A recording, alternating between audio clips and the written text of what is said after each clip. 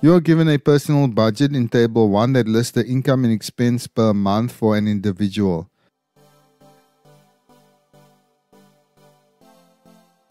In question 111, you have to define the term net salary.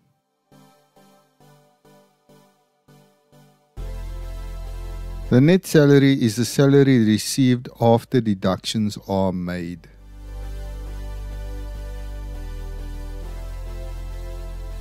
In question 112, you have to name one of Mrs. Smuts' expenses that are deductible before tax is calculated.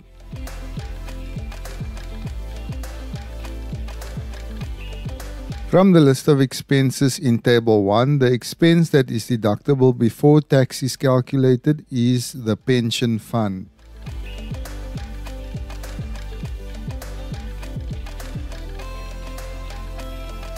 In question 113, it is stated that a monthly contribution is made to the unemployment insurance fund.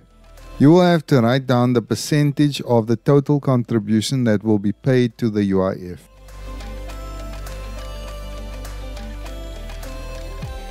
The total UIF contribution is 2% of a person's gross salary. Remember that the gross salary is the salary before deductions are made. Of the 2%, 1% is taken from the person's gross salary and another 1% is taken from the company that the person works for.